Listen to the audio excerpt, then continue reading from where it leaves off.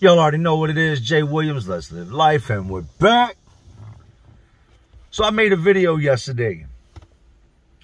Edited the video. Spent all this time on it. But talking on the subject I had yesterday just made me so uncomfortable. And it was such a messed up series of stories that I put in the video yesterday that I didn't even post it. You know, one of the stories involved a man blacking out that used to work with my dad. Us seeing him on America's Most Wanted. I was a little kid. Him breaking into a house and completely blacked out drunk. He ended up taking the life of this old woman in a very gruesome way. The second story was of a guy that was a friend of my dad's that ended up getting busted by all these different task force for drugs, sent to prison. His wife met a new man, and the new man took my dad's friend's 7-year-old daughter into the woods, violated her, and attempted to cover his crime by setting this tree house that we had back in the woods. It was like a little log cabin these other kids had built. He set it on fire in hopes of covering up all the evidence and making her disappear. After I told these two stories, he also used the defense that he had been messed up on drugs and blacked out. After I told those stories, I was literally sick to my stomach because I hadn't thought about these things since I was a kid. So I decided not to put the videos up, man. It bothered me so much that I left work early. Went home, picked my family up, went to Cobblestone, which is a water park not far from Richmond. It's got water slides and areas for the kids. And I decided to spend some hours with the family at the water park with my little boy in the water, watching him go down slides and, you know, teaching him to swim. Yesterday's story was just, it was too much for me to relive. And I definitely, you know, knew it was going to hit home to a lot of people. So I know people want to hear that. And I know if I was to ask, do y'all want me to post a story, put the video up, everybody would say yes. But it's debatable on whether I'm going to put yesterday's video up or not. But let's get into the purpose of why we're here today. Today we're going to talk about what people call Uncle Toms. Inmates. Guys that just get a little too friendly with the police. Guys that start to think they are the police. Guys that walk around telling you what the police want you to do. And how I've seen this go bad. There are a lot of police-ass people locked up that in another life, or if they hadn't caught those felonies that sent them to prison, they would have made good prison guards. And not good ones, but that would have been their calling. They just so happened to end up getting locked up for something and never got to get into a situation to be the police. So without further ado, we're going to talk about these inmate police. And what I've seen happen with dudes that get out of pocket and start doing stuff they shouldn't do. Y'all know I done seen it. I know I done lived it. So let's relive it. So with these dudes, man, there are some exceptions to them. And let me break this down to you. If you find yourself working a job where you're surrounded by the guards all day long, you're going to have to deal with them. Doesn't mean you boss other inmates around, other convicts around as if you are one of them. You just do what's asked of you. A lot of jobs require you to work around correctional officers, guards, turnkeys, whatever you want to call them. There's a lot of jobs that's going to put you in a position to where you have to be around the guards. These are highly sought after jobs. Master control, where all the shots are called. Getting a job over there, mopping the floors, cleaning up over there, that's a good job. Because you get to hear things that other people don't hear. You get warned about things that other people don't get warned about, and you're able to come back and possibly save everybody else from what's coming. Even working in the chow hall, there's times you're going to have to work around guards. They're going to be there. They're going to be watching to see if you're stealing anything. When chow's being served, they're going to make sure nobody's beating the deuce. And I'm introducing beating the deuce to y'all. Y'all might have heard that saying before. Beating the deuce is the act of stealing a second tray. If you just slid underneath the rail when the guard wasn't looking, went through and grabbed another tray, and he didn't notice you, you just did what's called beat the deuce. You can work in an office section of the prison. You can be an assistant. There's a lot of different things you can do that are going to put you around people other than typical inmates or convicts. But like I told y'all, just because you work around the police doesn't mean you're the police. People will try and start to adapt and start to take on these characteristics that make them identify like they got some type of authority because of who they work with. Don't let that happen. Do your job. Go back to your building. Lock it down. Get what you can get out the hustle. Learn what you can learn. Take in what you can take in. And then take your ass back in the cell. Don't be over there trying to be the world's best inmate, this or that. Nothing wrong with being good at your job. But don't be over there talking about what's going on. Or he and ha-ha with this dude all day like y'all friends. Because he will lock your ass up at the drop of a dime. You might get away with more because y'all built some type of repertoire. But at the same time, his job is to make sure things run smoothly. And please believe that if you fall on his bad side, he'll lock your ass up just like he'll lock me up. First person in today's story I got to tell y'all about, and I'll never forget this dude, man. I can't forget him because I despised him. I didn't like him. Mo. Mo, we'll just say Mobo Lottie. Got more head than he got body. Mo had a big ass head. Mo looked like somebody put a bicycle pump in his ear and pumped in about 20 pounds of pressure, and his head swelled up like a Cabbage Patch doll.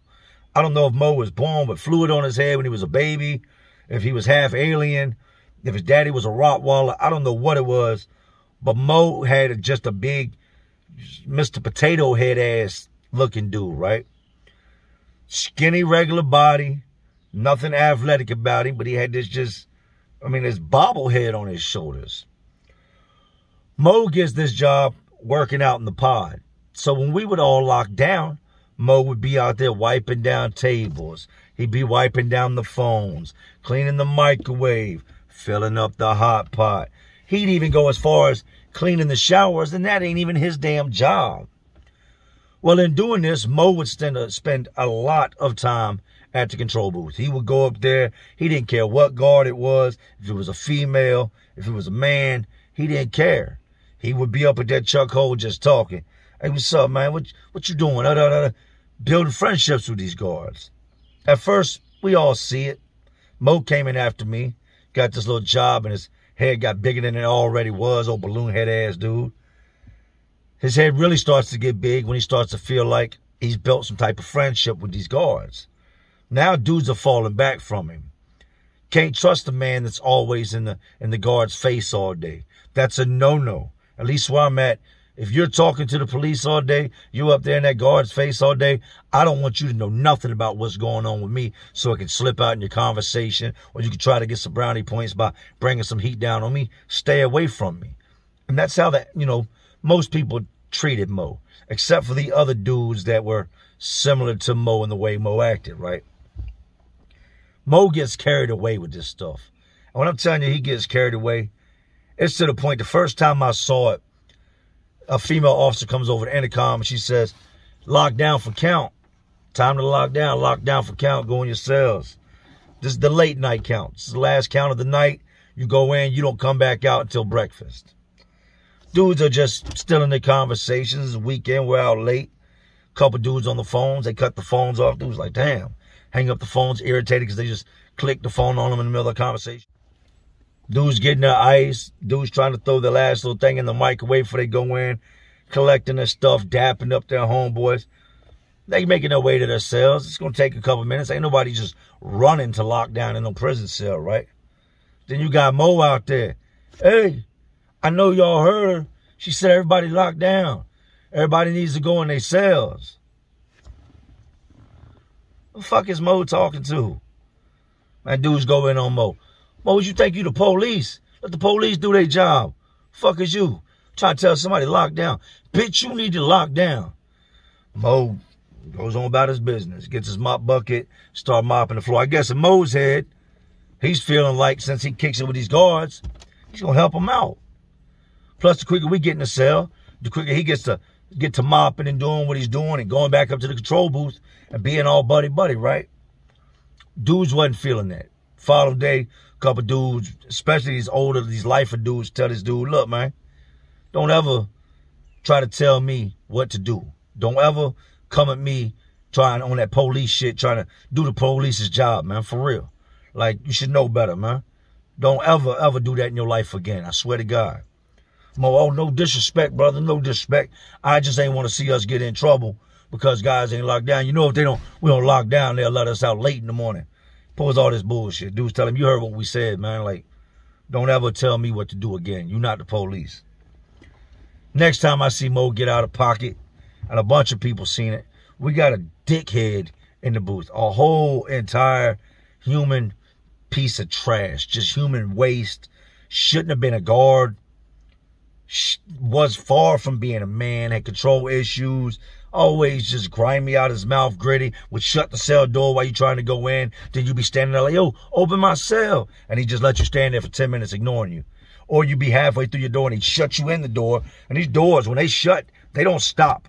This ain't Food Line. The door don't slide back open. You get stuck in that door's so strong, it'll break your damn arm. That wheel gets to turn with that chain on it, and the damn chain rotates that metal door. Your body's not going to stop that metal gear. This guard would do things like this, right? We're all out there waiting to go get wrecked, go outside, lift weights, go to wreck. I go up to the ice machine. As I'm heading to the ice machine, I'm going to get me a cup of ice and take outside. We put some water in because it's going to be hot outside. It's summertime. I see Mo, and Mo's got a soda bottle. And Mo is forcing these cubes of ice down inside the soda bottle. He's got a latex glove on. And then he goes and fills it up with water. I said, where the hell Mo get a soda bottle? They sell soda cans. They don't sell no soda bottles where I'm at, right? Ain't going to happen. Dudes will just use them to, do whatever. Dudes are going to make wine in them. They're not selling soda bottles. Mo has got the guard's bottle from the booth the guard gave him and is over there shoving ice cubes inside of it. These long, skinny ice cubes, giving his dude something to drink. Oh, ain't no problem, sir. Ain't no problem. Yeah, man, anything you need, man, you just let Mo know. I got you, right? Walk by Mo. Fucking clown. You the police, man. Why you always messing with the police? Like, you should have got a job as a police. Like, are you the police? Man, the man's hot in the control booth. Probably got AC in that control booth. He can have another officer bring him something. The man makes our life a living hell. Why are you doing anything to make his life any better? Well, man, they in here just like us. They not in here just like us. They're not. I've been in here for years. I ain't never left. Anything I've ever ate came out of this penitentiary. I ain't been with a woman. I ain't been around my kids except in a visiting room. I ain't been in a car unless I'm getting transported from here to there. And even then, I'm either in a police car or a paddy wagon or a prison bus. We're not the same, Mo. Oh, man, y'all be tripping on the guards, man. They just doing their jobs. Shut up. Don't talk to me ever again, right? This continues to go on. It don't matter who it is. Mo is in there trying to help them. They say there's always that straw that breaks the camel's back. The warden comes walking in one day. He's with the captain. He's with a lieutenant. He's with a sergeant. Now, the lieutenant and the sergeants, they run the building. Now, the captain, he oversees the lieutenants and sergeants. Now, he answers back to the warden. They coming through. Just, you don't see the warden a lot. But when he comes through, everything stops.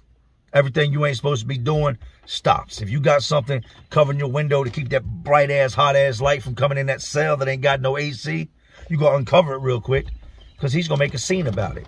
If you got anything in your cell out of place, you're going to straighten it before that warden comes through because he's going to stop at your cell. And if he stops at your cell, it's a pretty good chance that sergeant lieutenant are going to go in there and tear your shit up, right? No sooner they come in, Mo runs up on them. Mo's sitting all the way across the pod. Mo runs up on them like 4 of his family members just come walking to the pod. How y'all doing today? How y'all doing today, guys? How y'all doing, sir? We good, Mo.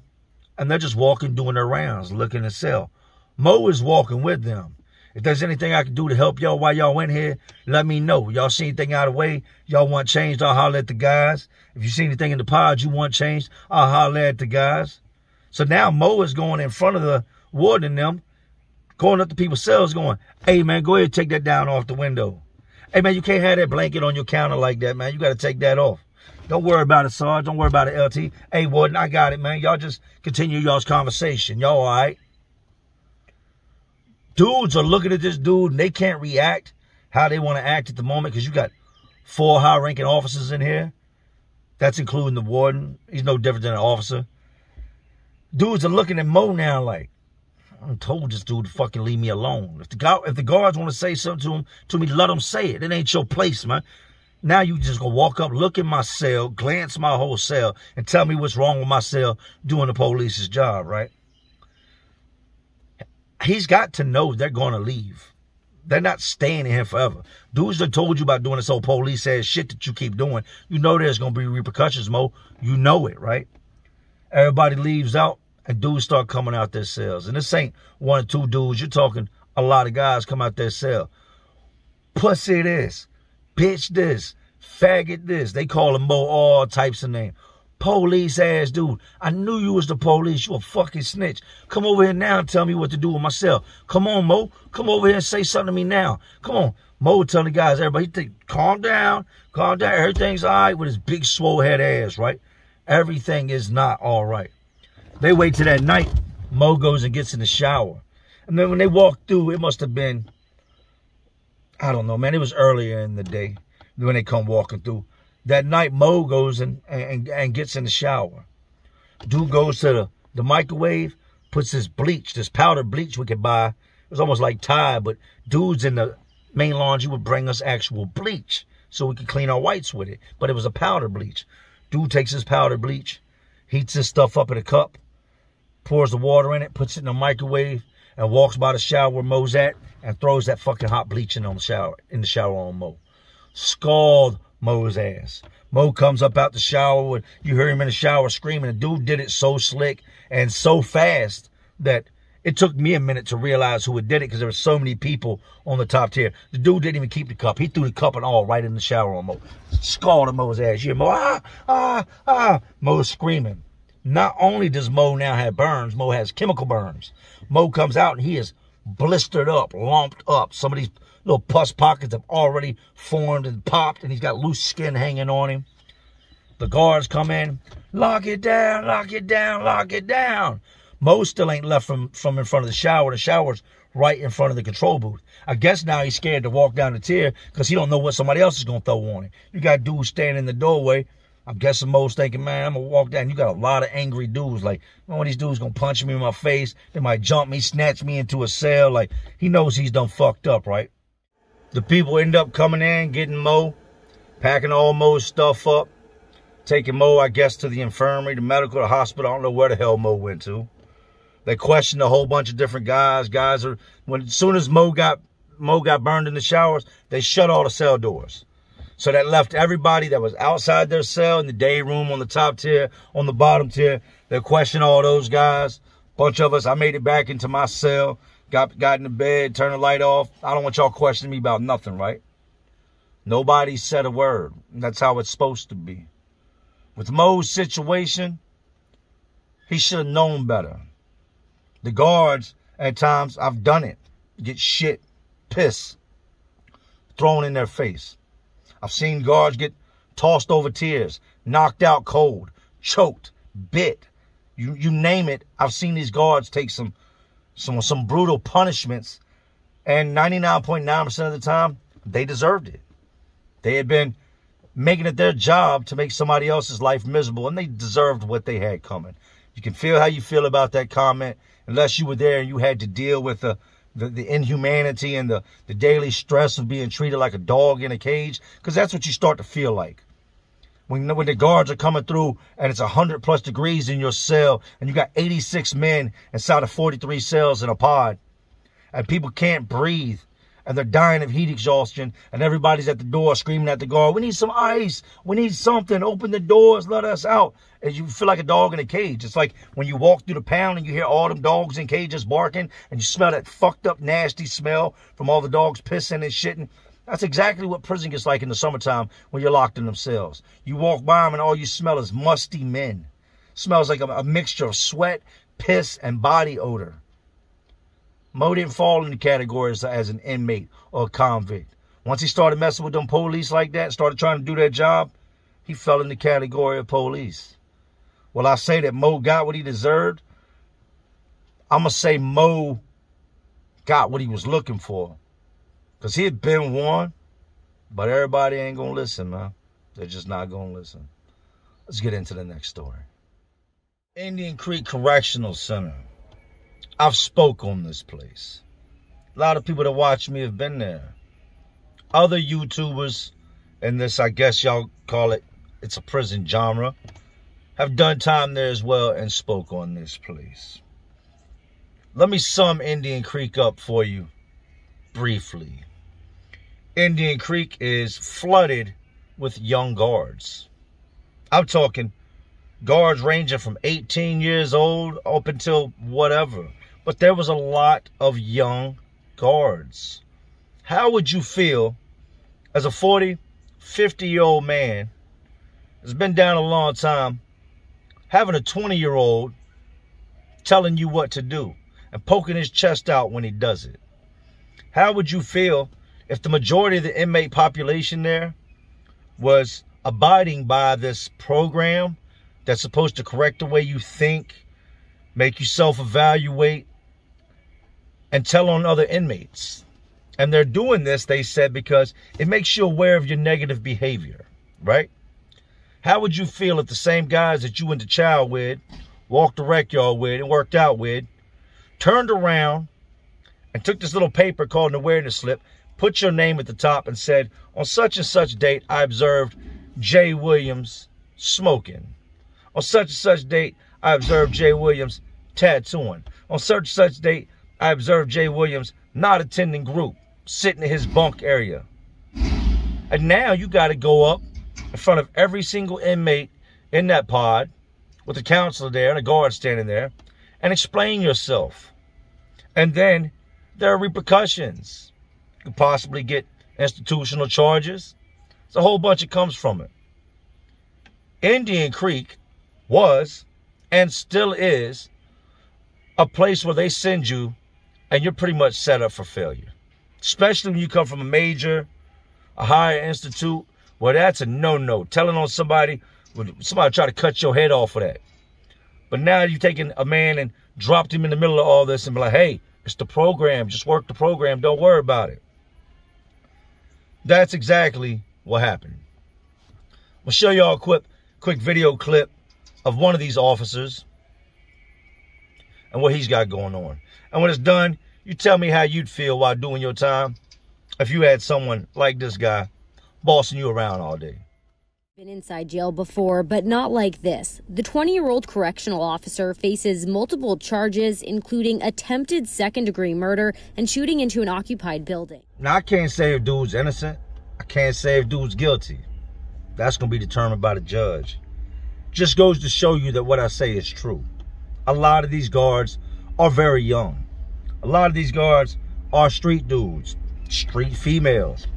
A lot of them only got this job because it's the best paying job in the area. A lot of these people get these jobs because it puts them in a position of power, puts them in a position to tell other people what to do. I've met guards up there that were walking amongst guys they went to high school with, walking amongst guys they were friends with, guys they grew up with. And you could see the favoritism. You could see the buddy system. That's the backdrop on Indian Creek. Let me get into this dude's story, man. This guy I'm talking about in particular is an inmate. I was at Greensville with him. Big white dude. Big. He'd actually beat up a dude I used to rock with. Dude I rock with said, hey, I'm going to go in there and shoot the one-on-one with him. Y'all don't get involved. It's personal. It's between me and him. We gonna rumble. Man, he smashed dude out. Homeboy went in there. They fought. Dude kicked his ass. Well, this dude shows up. This big white dude shows up where I'm at. These other inmates start writing him up. He ain't going for it. Now, the thing with somebody writing you up is it's done in secrecy. So you don't know who wrote you up. But here's the catch to it. Some of the guys, they got what's called a hierarchy. This is a group of 5 or 6 guys that have been put in a position to oversee and police the other inmates, right? They get up there every morning and talk. And these hierarchy guys, some of them ain't really with this program. They're like undercovers. They get up there and pretend that they're doing the program, but what they're really doing is trying to find out who's telling on who. Big dude keeps getting written up. Keeps getting written up. To the point, he's getting written up 10, 12 times a day. And this dude is telling people as soon as the guards and the counselors leave out for the day, he lets them know.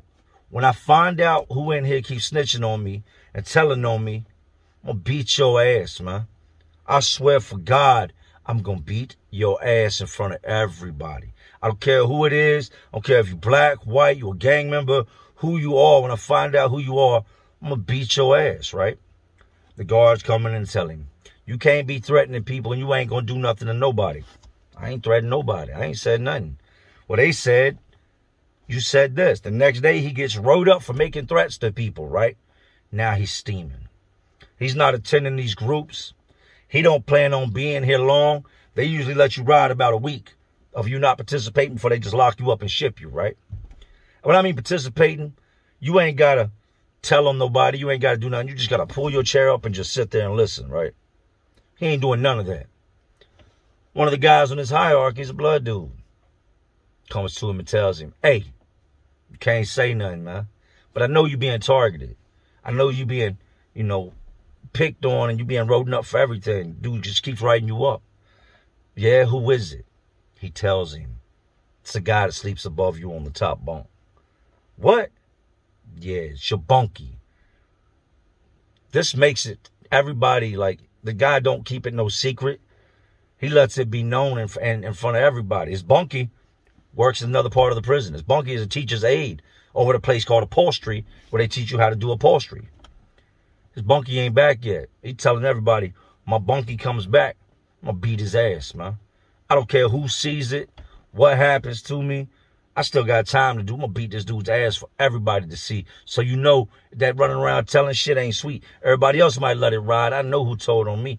I'm going to beat his ass, right? Big dude's in the bathroom. I don't know if he was pissing, shitting, brushing his teeth or whatever.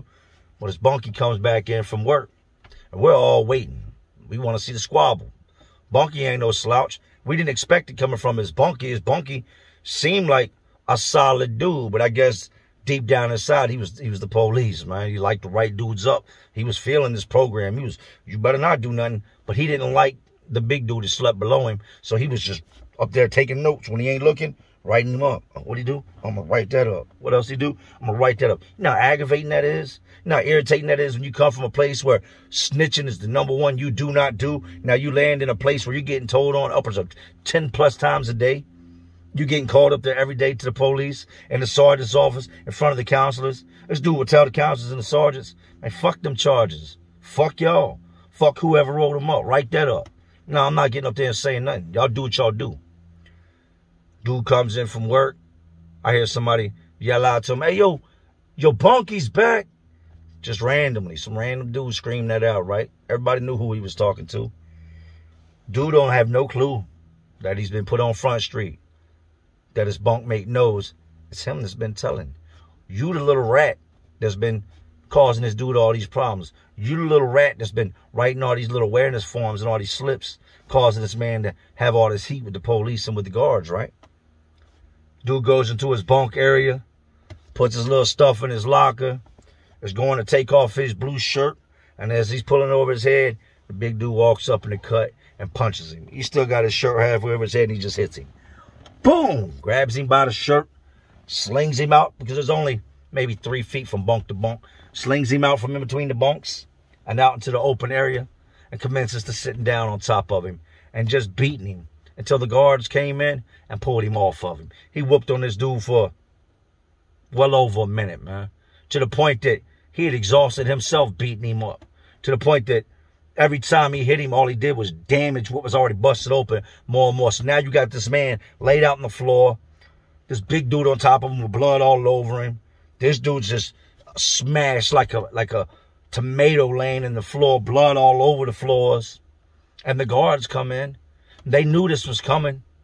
They knew that this happens all the time. This wasn't an isolated incident. This type of thing was happening up there on a weekly basis. They handcuffed that big dude, was leading him out the pod. Guards are checking on the other dude that's all busted up laying on the floor. What do you think he said as soon as he gets up? I want to press charges.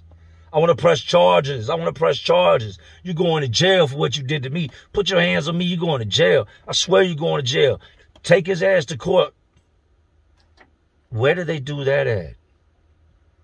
Every fight I ever got into up there, I did my best to be discreet at. And I'm not saying I'm the toughest guy in the world. No, I'm not saying I'm no gangster. I'm saying there was a lot of shit I didn't agree with. If I got to arguing, I get into it with somebody. I've told y'all a couple stories. But yeah, that's what happens when you start trying to do the police's job. That dude went above and beyond anything that the Institute called for. If you find yourself at Indian Creek, my advice to you is to just shut up, stay quiet, try to get a job outside of that dorm, working over an enterprise, working over in laundry, or doing something somewhere else. Try to get outside of that dorm area and out the eyes of the guys that are going to tell on you, because that place is filled with just snitch-ass inmates, man. And did dude get what he deserved that day? 100%. Were the guards and the counselors at fault for what happened to that dude? 100%. Because they told him to do that. They told him, this is what's required of you while you're here. And he went above and beyond to make them people happy. Wasn't nothing they could do to save his ass when he had to pay for what he had done to a convict. Him wanting to be an inmate. An inmate being somebody that don't know how to move. Somebody that could have been locked up a long time, but still makes stupid decisions every day. Tries to appease the guards. A convict being somebody that knows how to move, knows what to do or knows what not to do. Couldn't save his ass from that convict. All they could do was mop him up when he was done with him. Facts. Big dude will go on to be charged malicious wounding for the day he beat that guy up. And the guards came in and told everybody. Anybody puts their hands on him, says anything to him, does anything to him, we will bury you in the hole.